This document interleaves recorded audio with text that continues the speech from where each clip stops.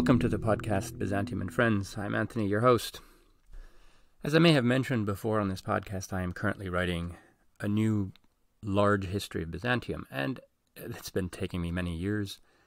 In the course of writing it, I discuss it with colleagues and friends, and editors, and the question often comes up, what kind of a history is it in terms of what audience is it going to address? Is it going to be technical, for experts primarily, or for a general audience, or, gasp, a textbook?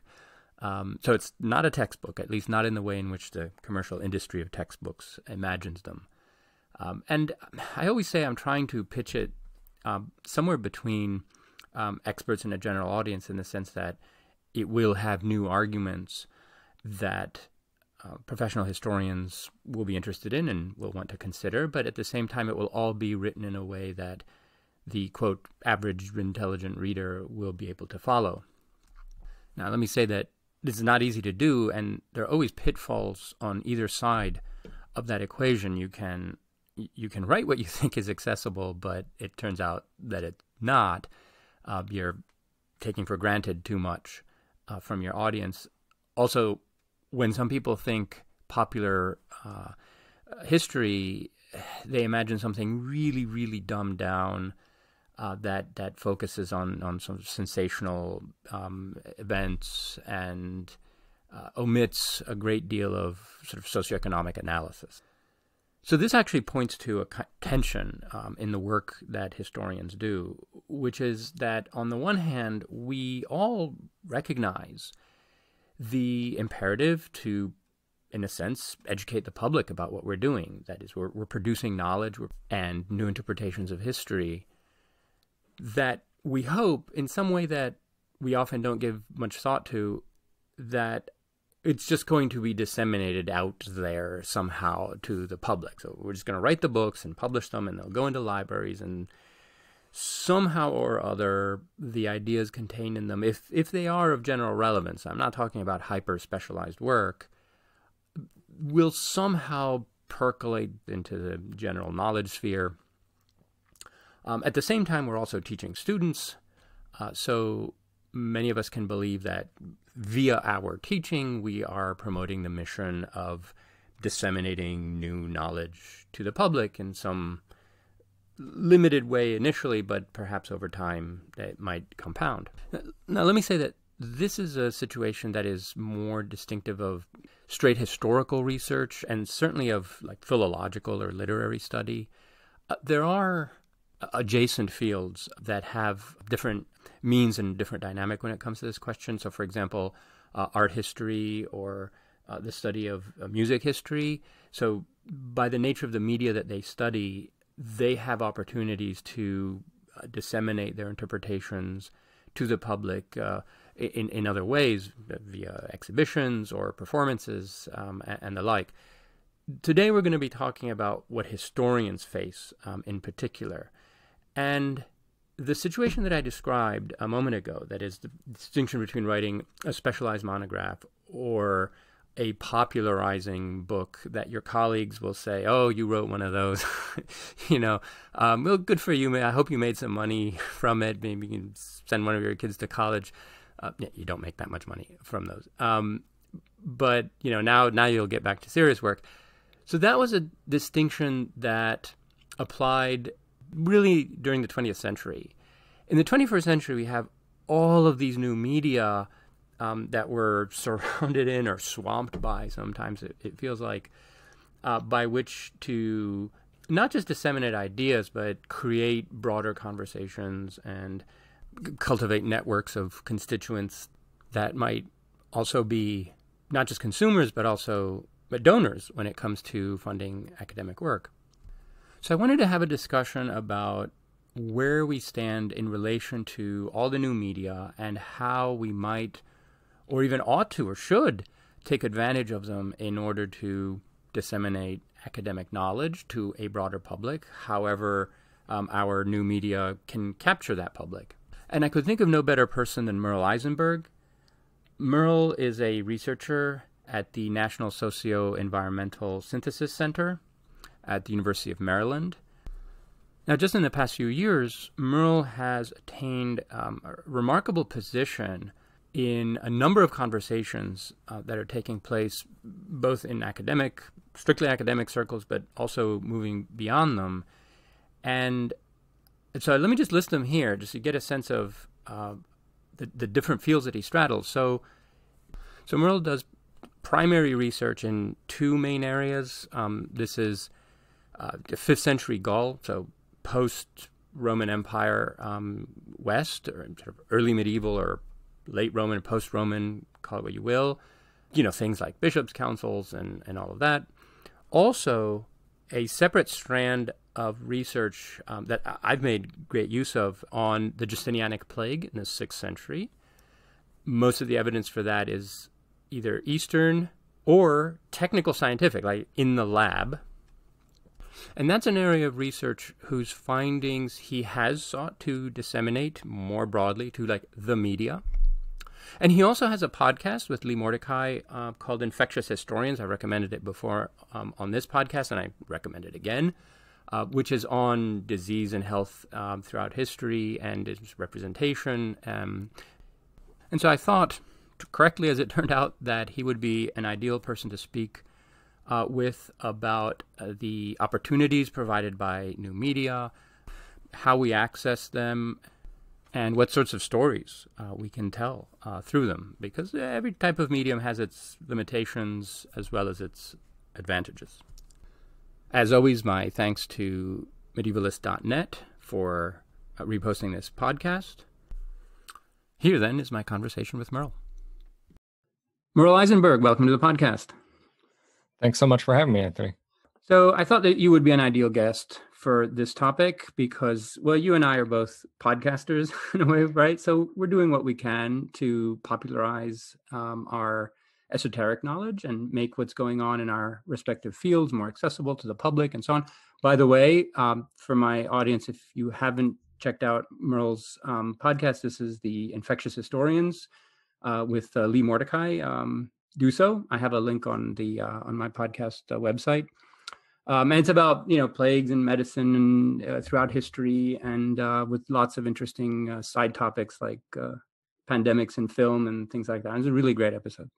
So the topic today is, how, we who work in academia or who at least publish specialized research can or should disseminate our insights and our findings to the general public. What are the means by which we do this? And what is our responsibility in that regard? And what are the kinds of problems that can emerge when we do that? So let's start very briefly by separating out what we think of as scholarly work versus popularizing. So what counts as popularizing work for us? And I suppose by that we mean anything other than a peer-reviewed article or a monograph or something like that. But outside of that, there's such a vast range of options. So, why don't you tell us what those are? Sure.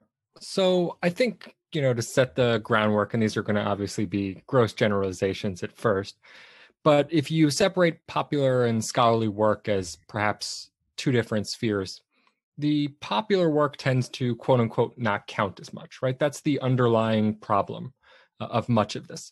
So the incentives for each person to do some more popular work are particularly low, right? So you're incentivized to essentially write your dissertation, turn that dissertation into some type of book, usually one or two more narrow books. And then from there, when you're maybe a more established middle or senior academic, you then write something more popular. So if you want to think about it, you're writing to maybe 10 or 15 people in the beginning, and then you broaden outward from there. And, as I say, the tension here is that for promotion, for tenure, for, I guess we might say, respect or chops, for lack of a better term, in your field, it's the academic work that's almost always going to do it for you, right? So there's less of an incentive to speak to a broader audience. Now, I think there's exceptions to that, right? You, Anthony, have published quite a bit, and you've gone back and forth in many of your publications. But, you could also ask, what is the incentive to start a podcast? So why did you start this podcast in particular? I mean, I'm curious about that. The primary reason was to disseminate the good work being done by colleagues in the field to a broader audience, because I was feeling that the way we publish, while a good way of publishing for those who, are experts in the field, is not necessarily serving a wider audience. And I imagine that each of these episodes get about 2,000 downloads that I can count. I don't know how many, circulate outside of, the counters. Is far more than any academic monograph ever gets. Yeah, no, I think that's right. And I think perhaps the underlying irony of the separation between quote unquote popular and scholarly work is that obviously where we live and how we think is very much part of how we're raised, right? So to use just one example that I always think about, right? I work on plagues and pandemics. How we think about late antique and medieval plagues and pandemics, I've suggested, is actually very much shaped by what we think about and what we read today, right? So the most obvious is how many people were sitting there and reading Camus' The Plague during the midst of COVID, right? And how much is that going to shape both how you think about the past and how you think about today? Some people are more explicit about this and some people are less, but I think they're very much tied together and they're really one and the same project in my mind. Yeah. So other than podcasts, what are some other ways of popularizing scholarly work? Yeah. So I think there's no single answer to this, right? I mean, podcasts are one format that I think are obviously becoming increasingly common. But, one thing I always used to do, I guess pre-COVID now, is I used to walk into the Barnes and Noble down the street from my parents, every few months when I would visit them and see what kind of books were there, right? So in the late antique and medieval and Byzantine field, you would basically get, there's a few books on the fall of Rome you would find. And for Byzantium, I'm sorry to say, it would always be the short version of Norwich's history. That's about the only things you would find. Now, one way to do this, which is the most classic way, is to write more popularizing books on the fall of Rome or on Byzantium, these types of topics. But I think there's I've thought more and more about this. There's two other writing formats we might think of. One, I think, which is particularly important, which is something you've done a lot of, is translations, right? I've never tracked this. I wonder if you have, but if you look for a translation of a work, right, suddenly someone translates the work and it's right afterwards, everyone's working on the topic. That's right. By chance. Oh, I can talk about that at length. In my field, I specialize on early medieval, late antique southern France. And so these sermons of Caesarius of Arles, there's over 200 of them, were translated in the 50s. And all of a sudden you saw a massive increase in who's using them. The other type that I've become particularly into, I guess one could say, are graphic histories. I don't know if you've read any of these. There's one on Perpetua that you mean can like assign. A graphic novel? Yes, but they're graphic histories. You mean a comic book, right? I have to say graphic histories because aside from Perpetua, there's one which I will very much support by a scholar named Michael Vann called The Great Hanoi Rat Hunt. And when I told him it was a graphic novel or a comic book, he gently berated me for a solid 2 minutes on my own podcast.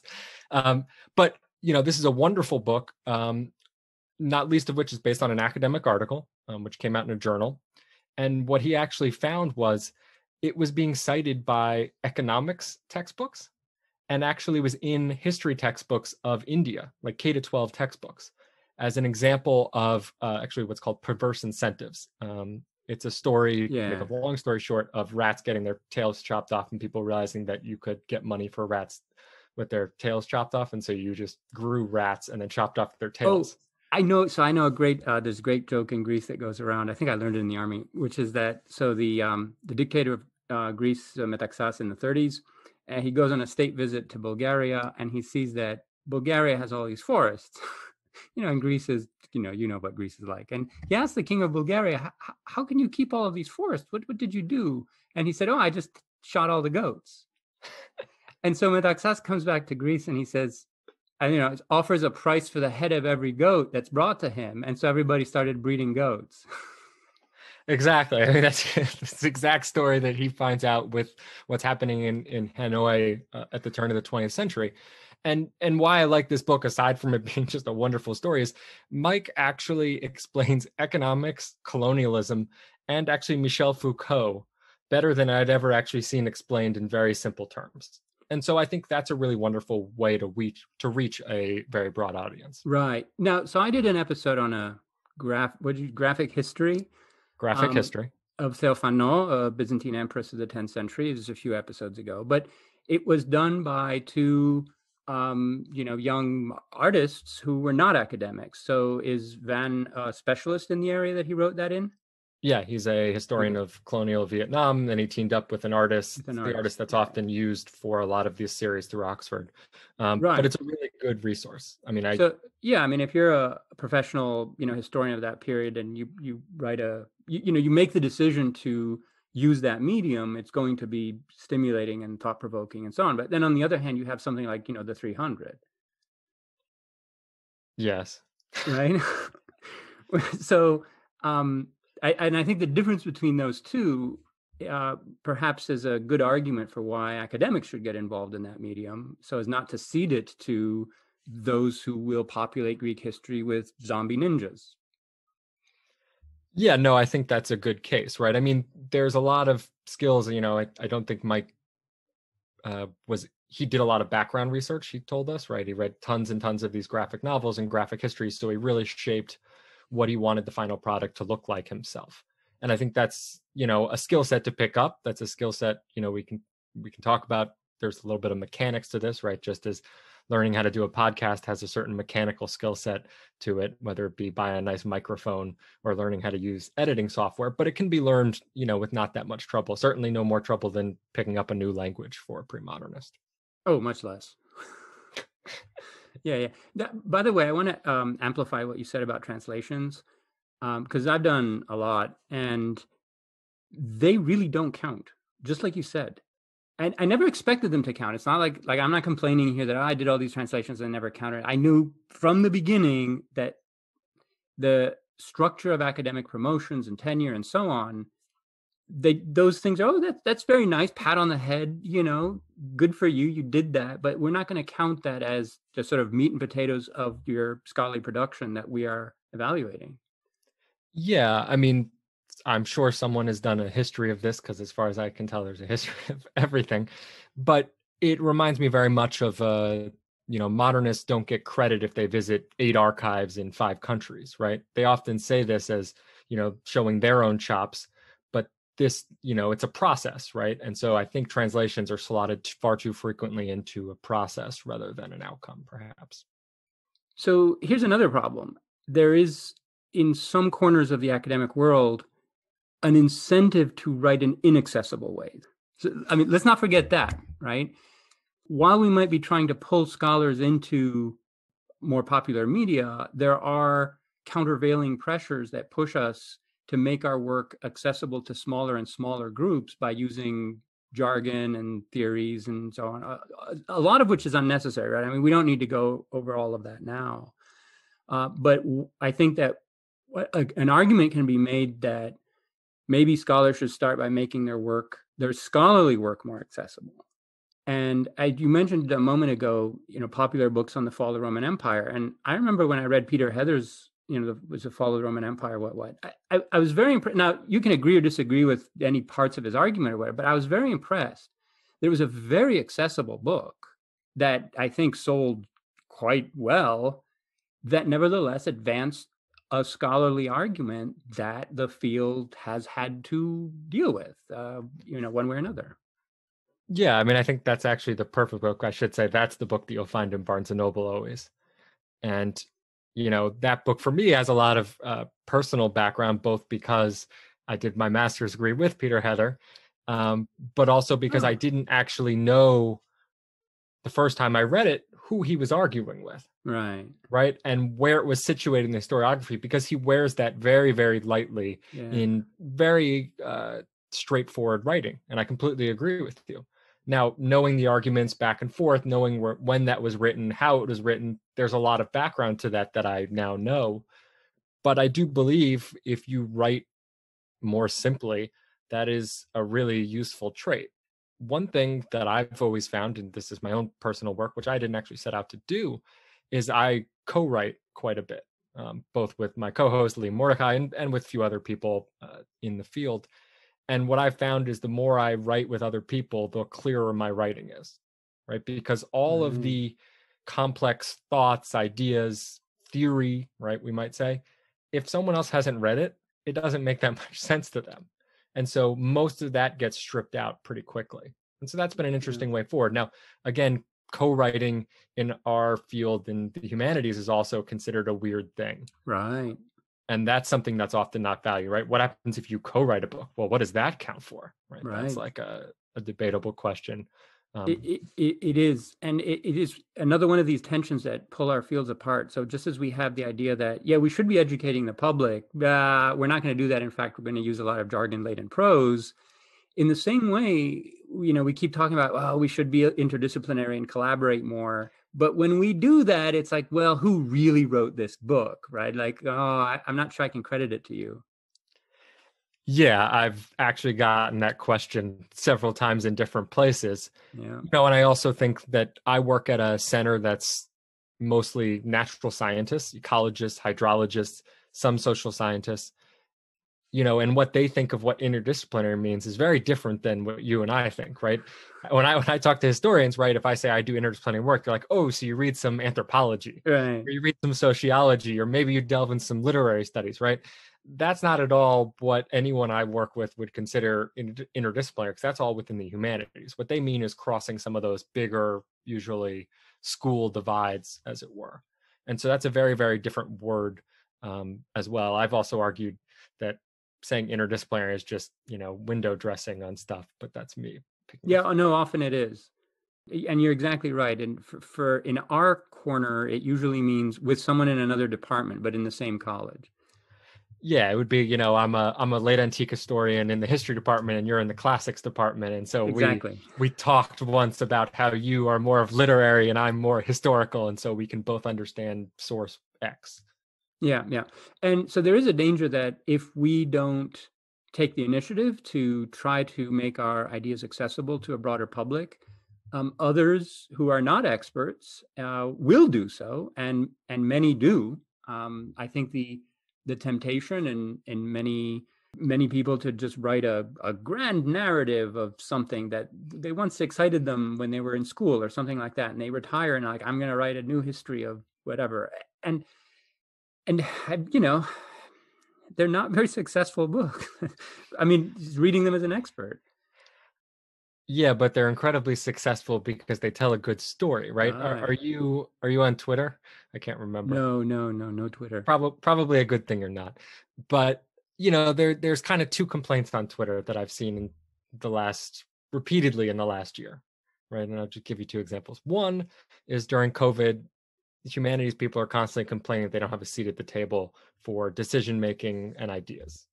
Now, no one understands what that would mean or how to get that, but there's constant complaint and hand wringing, we might say. The other one, which is more specific, is there was this article, and then I think it's a book that came out last year on the weird countries. Have you seen this? Weird countries? Yeah, weird in capitals. It means Western educated, industrialized, rich, and democratic. So this is someone going through large data sets to basically point out that the West is inherently essentially better than everywhere else and more developed. It sounds like a Stanford thing. It's a Harvard thing. So, same thing. But there's various points, but the main issue they give is that Western societies don't marry each other, right? After about the year 500, that they're no longer basically having cousin marriages. So a breakdown of Roman kingship, so nuclear families become the way forward. Now, this is obviously a deeply problematic idea, also deeply Western-centric. It doesn't quite work, but what they use for their data is they go into church councils that talk about banning incest from the West, and they gather all the church councils as if to say the church councils, what they decree in about the year 500 then becomes normative in all of Western Europe moving forward. This is obviously completely nonsensical, but you can see how this would be an appealing story to tell. And so I see. Yes. the problem becomes, this got massive news coverage, massive interest. So how do we get to the point where we also get more interest and more news coverage in our own work? So this spread via Twitter? This is where I saw all the anger. Now, this spread via multiple news outlets, right? They all reported on this. People got angry about it a couple of weeks ago again because someone published a Financial Times article about how this was like one of the books of the year and explained all of Western civilization. Was it written by academics? It was written by like a neuroscience person. Well, okay, so isn't this a warning about the dangers of so this is also what I don't want to say troubles me, but it is a persistent danger that academics with access to data and the drive to produce a simple narrative, and so you use all of your resources and all of this data and you come up with a simplistic but kind of sophisticated sounding narrative, and it spreads through all of the social media and news outlets and whatever. If we can agree that it is incumbent on us to disseminate knowledge and academic theories broadly, how do we avoid that kind of problem? Yeah, so I think stories are important, right? I mean, you do have to give some kind of broad answer because that's ultimately, on one level, you and I have to teach things, right? So you can't teach, this is a very complicated thing, right? And so, very cool stories will take hold, right? So, what is the classic story of 11th century Byzantium, such as I remember the classic story, is, this civil and military fight. Right. Now, it turns out that this is pretty nonsensical when you deconstruct the narrative, but what's the new story of the 11th century? I mean, you have to replace it with something. So deconstruction, as someone who's done a lot of deconstruction in their career already, only takes you so far. And I really do believe that. I mean, you've written a new history of the 11th century, so I presume you have a better story of the 11th century that you then teach. Yeah, it's not 2 sentences long like the old military and civilian, polarity, but it's almost a page long. Like I could condense it into that. It is a bit more complex. But you're exactly right. So this is another structural problem that we face, that our instincts as scholars are to complicate things, sometimes unnecessarily. I think our bias would be to make things more complicated than they need to be. But also the way in which academic one-upmanship sometimes works is always to say, well, it's more nuanced than that. Well, it's more complicated than that. And right. And so you can start with a basic story that may be, more or less true or just false or whatever, and just nuance it so much that in the end, it's just a soup of flying words that no one can make any sense out of. Yeah, no, right. I mean, this goes back to the age-old splitters versus lumpers way, right? Do you split all your arguments down to as many sizes as possible, or do you try to make sense of the available data you have and make something out of it? And I think as we're taught, right, we're very much taught in really graduate education to basically rip apart other people's arguments, right? I mean, that's the way a graduate seminar works. Like, go pull out the footnotes and show and beat the person to death with it. And I think there's needs to be more attention given to the mechanics of telling the story you want to tell and telling a neat package, and figuring out how to take your complex story. So I bet there is a way, if you took your 1-page 11th century story and you went to a PR marketing person and said, could you make this into 1 sentence? They could probably do it for you. Now, you might not be completely happy with the outcome, but I bet they could. I mean, that's their job, so I would think so. Right, but I wouldn't want it to be disseminated that way.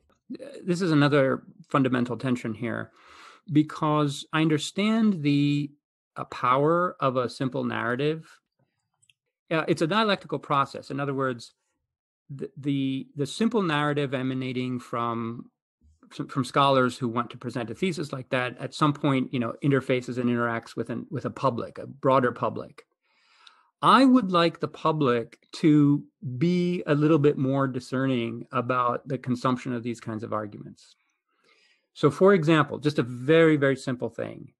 If you see an argument that is purporting to explain why the modern West is wealthier, and has bigger armies and bigger economies and better universities and whatever, better healthcare systems.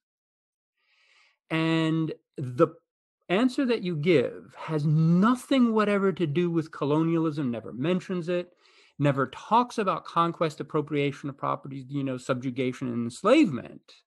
If those things are not part of the story, it's not a credible story.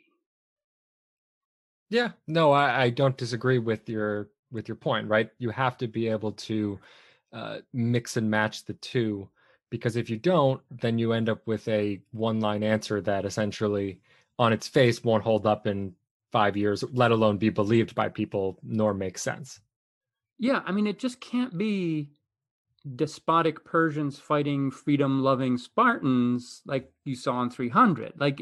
That's simply too simplistic. And I would never want to be part of an enterprise that reduces history to something quite like that, though Twitter seems to be fine with it. Yeah, that's why I said it's probably a good thing you remain off Twitter, because it's where all nuance goes to die, as far as I can tell. Right? I mean, because you can't see the other person's face. So Right. I'm an extremely sarcastic human being. That's No. just how I was raised.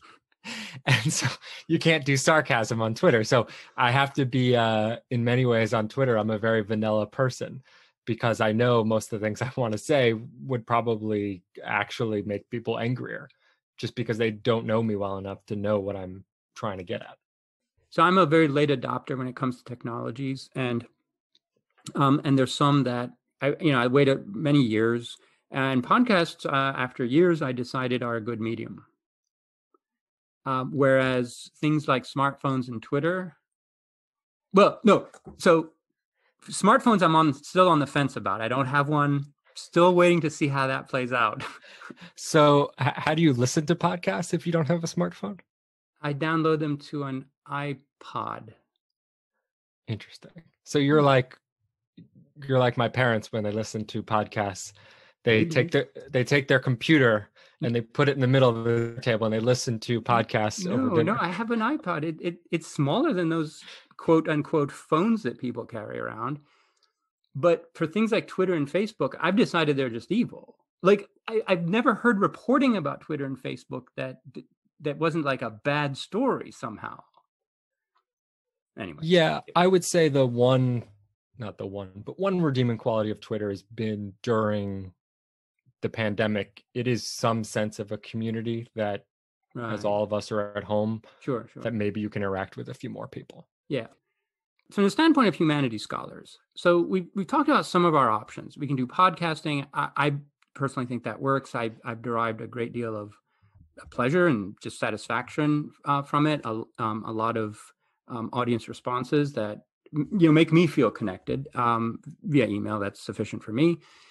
There are graphic novel options, and there are also books apparently with streamlined, simplified theses that you can promote through news channels and so forth.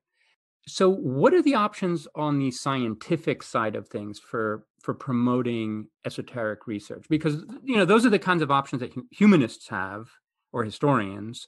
What do people in the hard sciences do that we don't? There's a lot of things I used to think about the hard sciences before I worked with a lot of the quote unquote hard scientists. And the thing I've come to realize more than anything else in the last year and a half or so is that some of them are terrific at communicating their work. Most of them are not, right? They're not any better than you or I or any other humanities scholar. They don't talk to the media necessarily. They don't promote their work.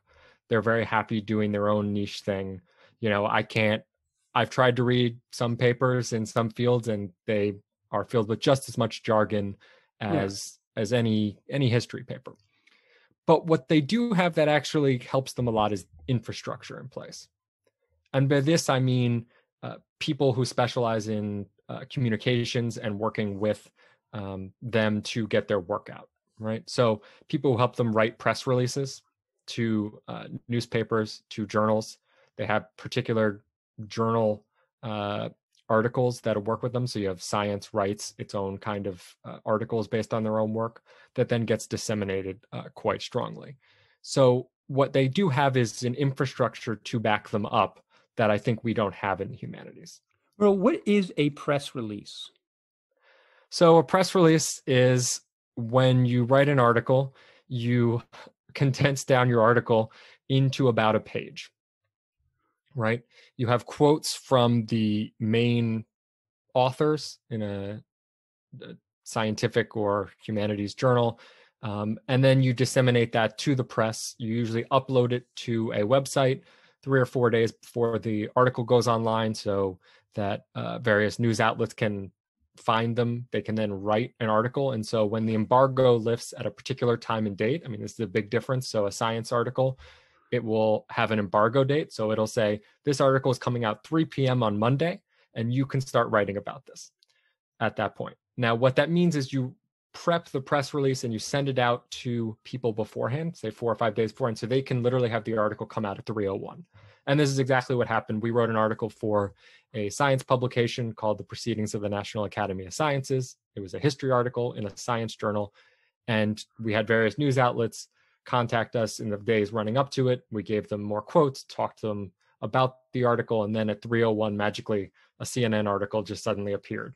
And that obviously took off at that point. Wait, let me get this straight. There's a centralized online database from which all, or at least many, or most of the main news outlets, they go there and just kind of trawl through the press releases that people have posted and pick the ones that they're going to run with?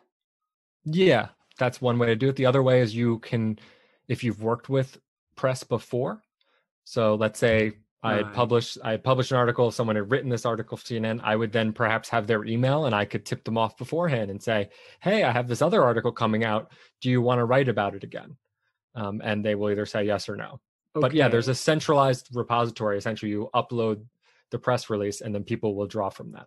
I mean, our civilization being what it is, what's preventing thousands of trolls from just uploading whatever, maniacal garbage they come up with? So this is the other main difference with the sciences and the humanities, which is money, right? Oh. So you have to pay to upload. So it's not a lot of money, but you do have to pay something, right? So most trolls are not like, hey, I'm going to spend whatever it is, say $100 to just put up a fake press release in the hope that someone might run with my story about cats eating dogs down the street and turning into zombies. I don't know. Those bold words, because 2020 is not over yet. Yeah. I mean, but I mean, the money situation is also comparatively different, right? I mean, that's the other issue, sure, which is we don't pay as humanities people to publish our articles, right? But the back end means that you have to basically be part of a library, essentially be a practicing academic to have access to those articles if you don't want to pay like $15 an article.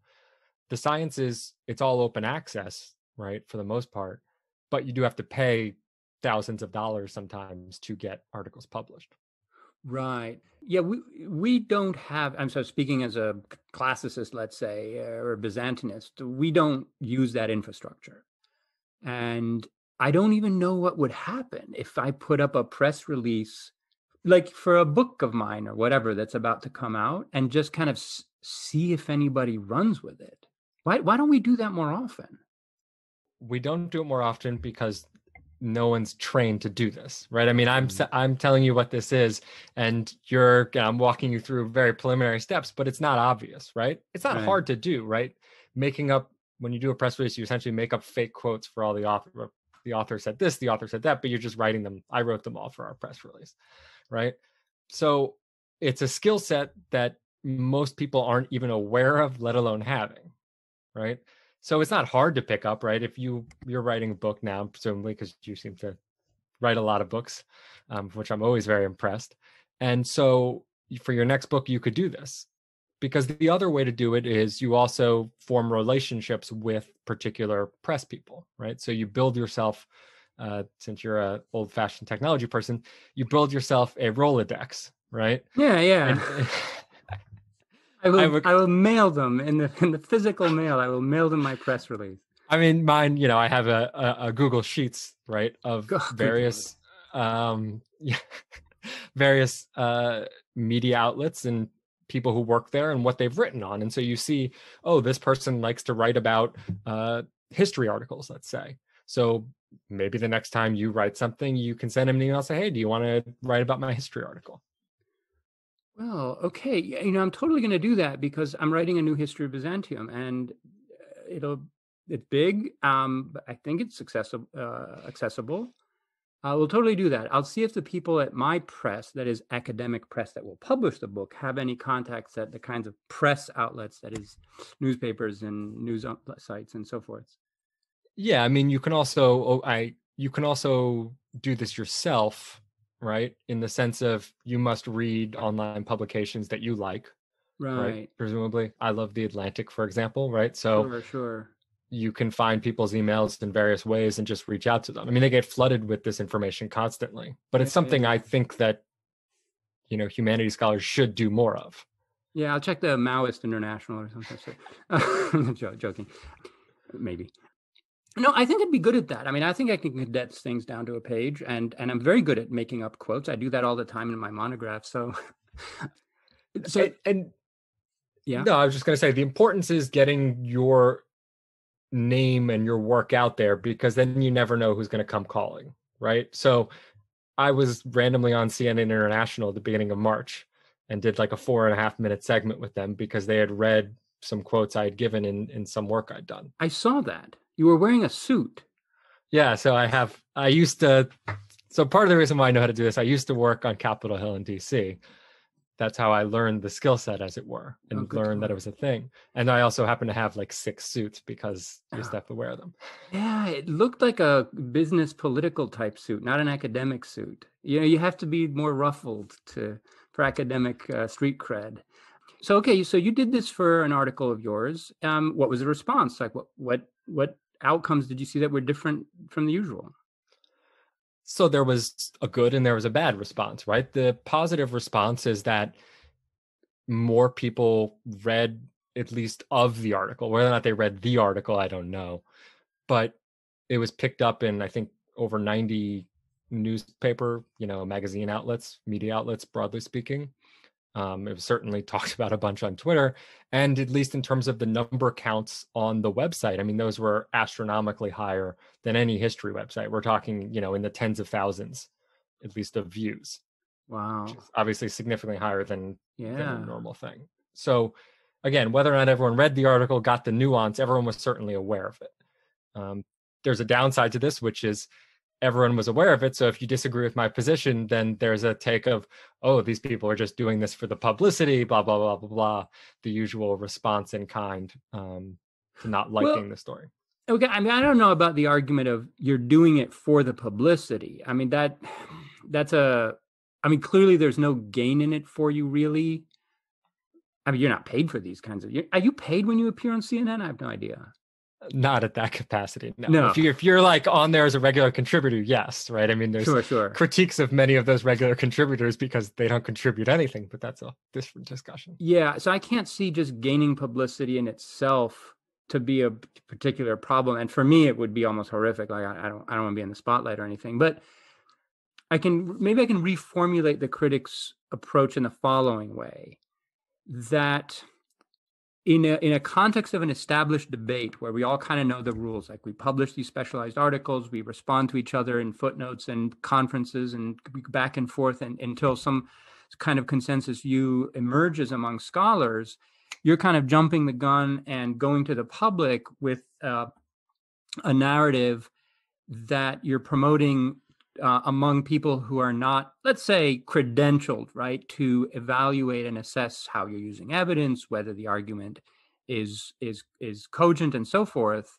And so you're adding this extra dimension to a scholarly debate that's difficult enough, for people, for anybody, even for experts to participate in it. And you're just adding a new kind of weapon to the arsenal of competition of ideas. And it's like, the rest of us aren't equipped. We haven't been congressmen or whatever you were. No. I was not a congressman. I mean, we haven't, we don't have that kind of experience. Like I just revealed that I had no idea about this database where you upload a press release. I just don't know how this works. So I'm seeing you as almost like doing an end run, not an end run around the scholarly field, because it's a scholarly argument, you published it legit and so forth, so it will be part of the debate, and it is, right? But you're like, you're bringing in all these other people into this debate. Shouldn't we like sort it out first among ourselves, let the dust settle, and then everybody can report on the state of the field with, more, you see what I'm saying?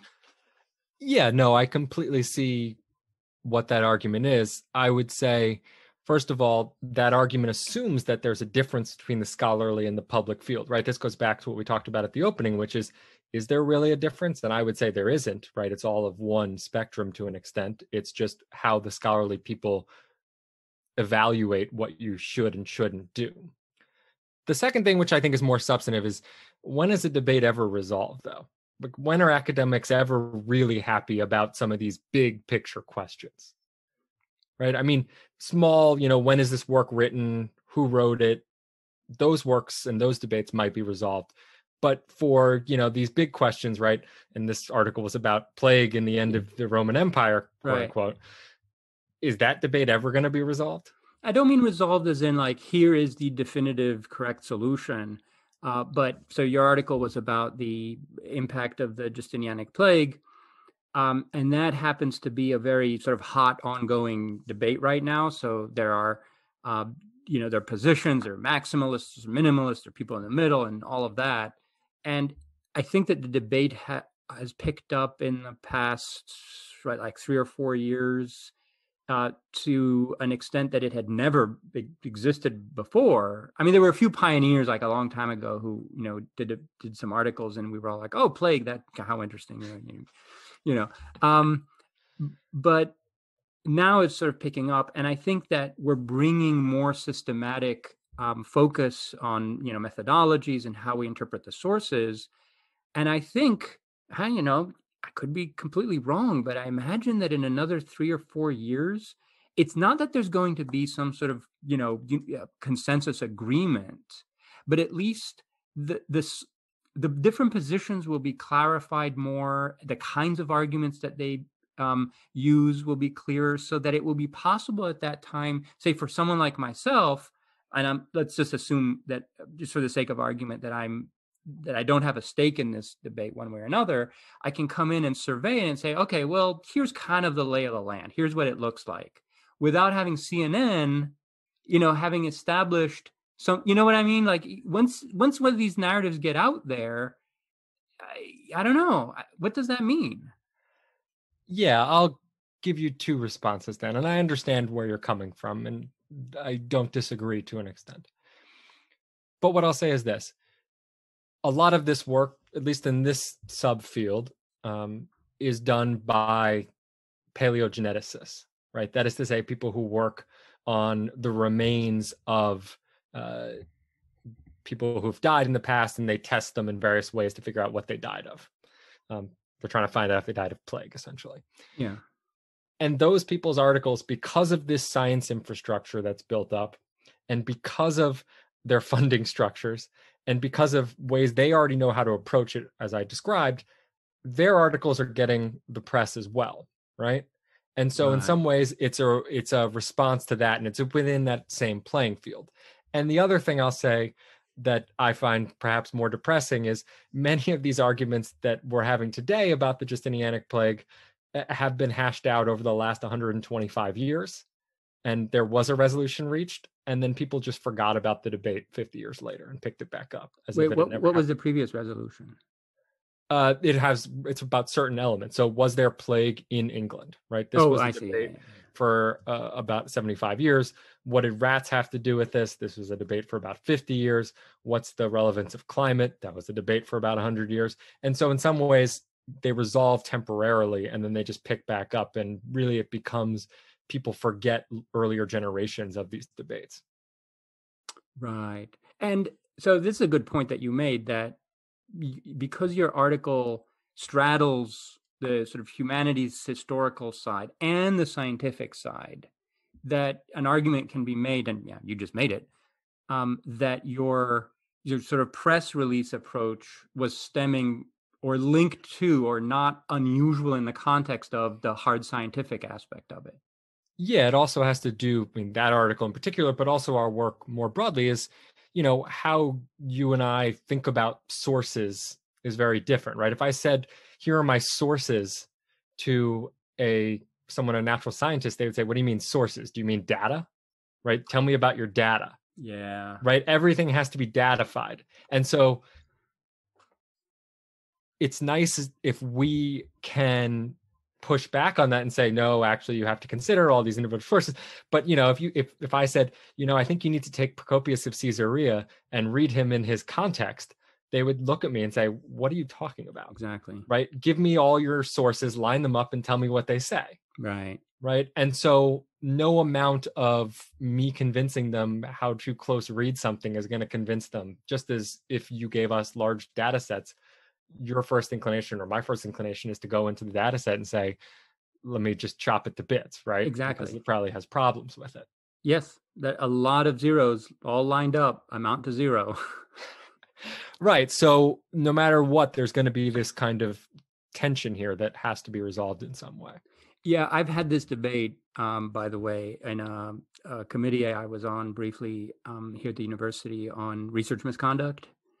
And I found that there was just an unbridgeable gap between, the fields I was representing in that committee and the scientific fields, because they couldn't get over the fact that when I publish an article in, wherever, I don't have spreadsheets of data that are not being published that back up the argument. And I kept saying, no, all the evidence that you need to prove or disprove the argument is in the article. There's nothing I don't have any data that I'm not, that I could fudge. I can't fudge Procopius. I can't do that. Right? Okay, maybe, if I invent a papyrus or something like that. But I mean, that's like one in a century. We have those kinds of scandals, right? And there was total incomprehension about this. It was understood that no, research misconduct is fudging your data. And I was like, how do I do that? Teach me. How can I do that? And it was just not possible. Anyway, but that's I mean, it goes to one thing I think more and more about how I think of myself as a historian, right? In a very meta broad level, but it's to be able to speak to both of those groups in their own language to hopefully be able to make them work together. It doesn't mean that they have to agree. It doesn't mean that they're ever going to resolve the issue you just raised, but at least I can speak both languages, that I can be, as it were, a translator between the two. Yeah.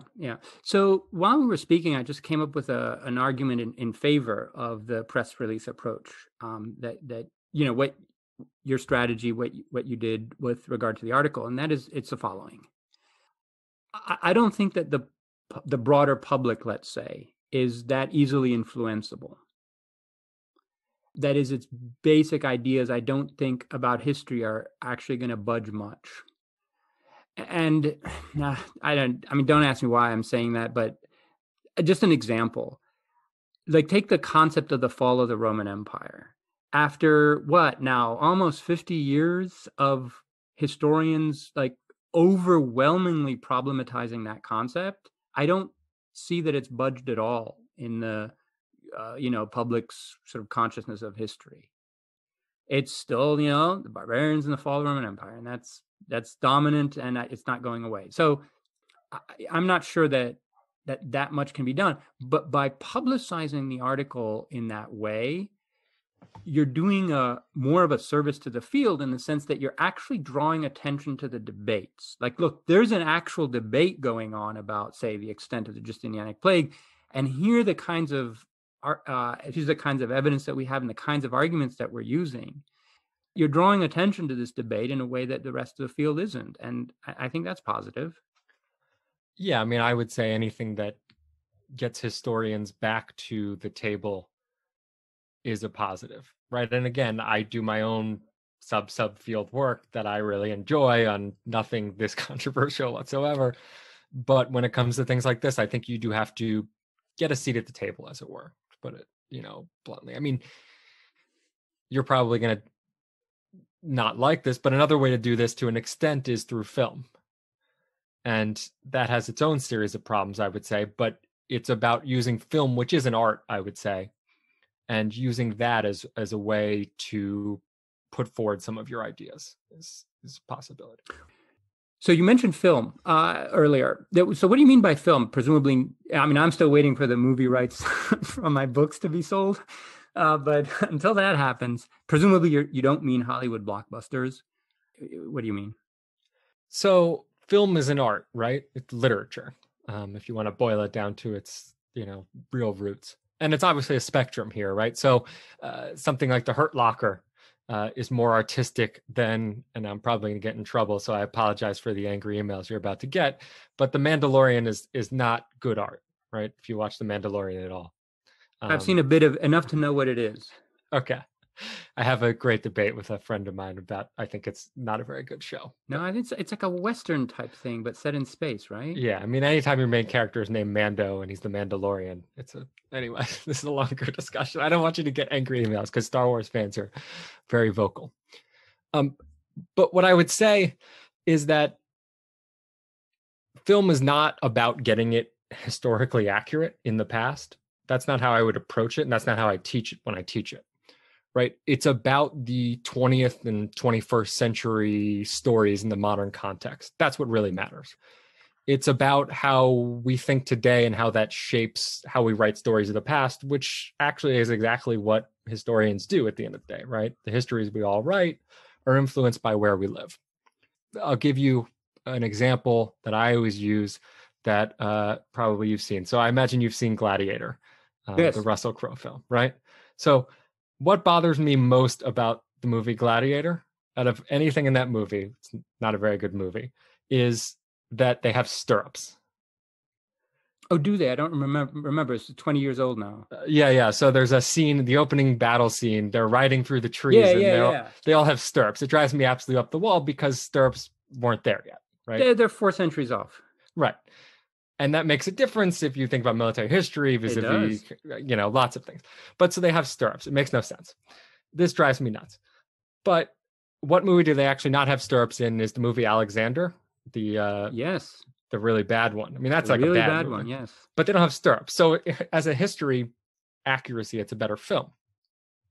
But that's just me nitpicking. Why do I like Gladiator? Well, Gladiator is based on a film from the early 60s called The Fall of the Roman Empire. Yes. Which is a very famous film. Yeah. And Alec Guinness, right? Yeah. Yeah. And I always show clips of this in class, both of them. And what's the clip I show is the scene in which Marcus Aurelius is sitting with Maximus and saying, "What is Rome?" Right? Yes, from Herodian. Yeah. And so, but if you look at the message in those two films, they've completely changed what it is. Oh, right? yes. What is it? Say.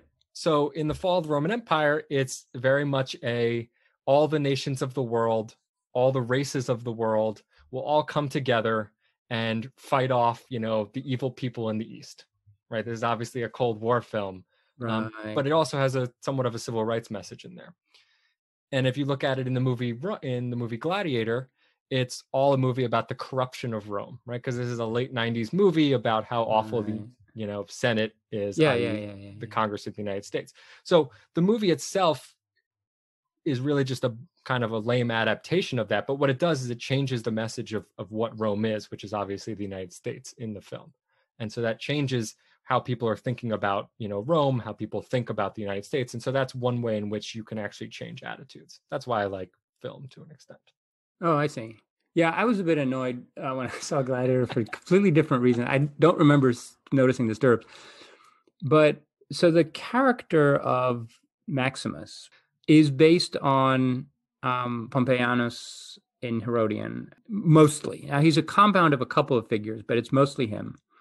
And so he's this general. He's this Roman from Antioch. And he's with Marcus Aurelius. He's Marcus Aurelius's top general. He's married to his daughter, advised Commodus. And he was actually a survivor. He actually managed to make it through all of those reigns without losing his head or anything like that. And he's the guy who, in Herodian, utters the famous phrase, "Rome is wherever the emperor is. You don't have to go back to the city. Commodus, stay here," and whatever. And it annoyed me, and this is that they made him a Spaniard. Why? First of all, because that's just a racist trope about Spaniards. Like Spaniards are in like Northern European imagination, these revenge-driven people. Like in The Princess Bride, you killed my father, once prepared to die. Like it's a Spaniard means he's some sort of passionate killer, vengeance-driven guy. And they cut out the Eastern Greek-speaking Roman, which is my pet thing. So Yeah, but again, yeah, you'd have to explore, and the interesting question is, why did they make that change? I don't remember what his character is off the top of my head in the first version, right, in the fall yeah, I of the don't Roman remember. Empire. Yeah.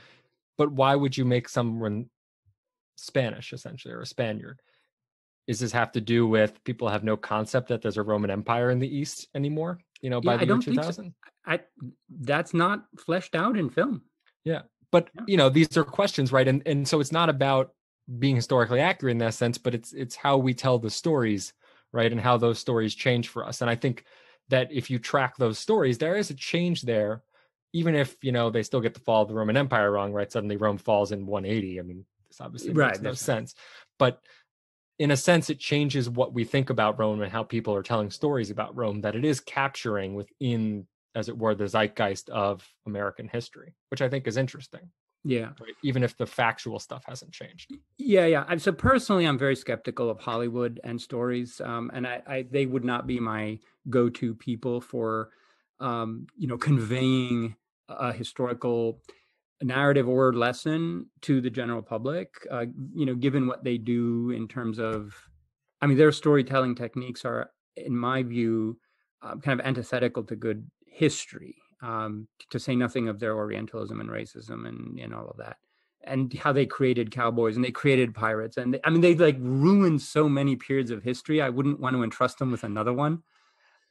Yeah, I don't disagree with that. Yeah. I mean, I'm surprised you haven't gone on, a discussion about Byzantium in the various end of Rome films where they're always very Eastern. Yeah. I mean, it's the most Orientalist of It is. of It things. is. But again, it's a useful medium to understand how people think about the past, just as any writing of history we do is. And I should say, the scientists are no less or more happy than you are when it comes to Hollywood, right? Exactly. Yes. The the most realistic of disease films, right, that came out in the last 20 years is Contagion. I don't know if you got on that bandwagon in March when everyone decided to start watching that on Netflix. No, I had seen it when it came out. Yeah, I remember. Yeah, Yeah. it And became you had a good discussion of that on your podcast. Yeah. And as the scientist pointed out, right, the vaccine they give people in that is the person who tries it out stabs herself in the leg with it with a needle, and then they give it out as an inhaler for the rest of the film. And having talked to a virologist, he's very upset about this, right? Now, to me, that was like a stirrups point, right? It's like, right. Okay, that doesn't matter. It's theatrical, Yeah, but still, film is more than Hollywood. And so if you look on YouTube, there are people who are experimenting with all kinds of visual media in order to convey history, from animation to lectures that are done in very interestingly visual ways. And I think for us, that might be a more realistic medium to, and I'm actually thinking of experimenting with something like that myself when I'm done with this history. Yeah, I think one thing that's become interesting in a COVID teaching era, right, is how much is out there for you to use, you being, in a plural sense of teachers, that people can access and can change how they do classroom teaching. And that there are many other ways to do things that you can actually set up. And one thing, I know our podcast, I'm sure your podcast has been used for teaching in particular. Yeah. Right. So, you don't have to teach a lecture on whatever, 11th century Byzantium. You can listen to Anthony Caldelis talk about his one-page version of the 11th century Byzantium, which would be a perfectly good way and use of time. And then you could discuss, particulars of it. So, Merle, Mr. Congressman, we're almost out of time. Sorry, I'm just going to keep. But so, last question: is there anything that we can do to the incentive structures in academia to promote, this kind of outreach, more popularizing work? At a short term, no. So much so as academia as a tenure track controlled field continues. Now, obviously, the majority of people aren't tenure track faculty anymore, as we know, but it's still largely controlled by that. So as long as that incentive structure stays, no. But what I do think we can do is push the field in that direction through some of the things we've talked about, which is to say, you still need to probably get out your monograph from your dissertation, get however many articles you need or whatever you need for tenure, but you can use that to do other work at the same time, right? I don't think, for the most part, anyone would look down upon, say, if you started a podcast not when you're a tenured faculty member, but if you had done it as an assistant professor, no one would have said this is bad, right? And so I think the more and more we incentivize that, the more and more it becomes normalized. And this will take, 10, 15, 20 years, but eventually there becomes a point in which more of this is done. And so it's not just, I think, you wait till the end and then you write your big general monograph. There are other things that people are doing. And that comes with training in the short term and these types of changes I've suggested. Yeah, that's actually like one of the reasons why I started this was because I was tempted by the challenge of a new medium. Having written academic monographs and articles and chapters and all that, enough that I mean I enjoy doing it. I'll continue to do it, but it was not challenging on the medium level, and so because they're fairly restrictive medium in what you can do, and rightly so. I mean, peer review is both. Sometimes it's too strict and not strict enough simultaneously, but whatever. We internalize the rules. Whereas in this medium, I felt that, I could fashion this and craft it in the way that I wanted. And I found that interesting and exciting. I think you're right. I mean, right, once you've written enough articles for journals, whether they're in your field or in broader journals, you kind of know the shtick of how to do them, right? Yeah.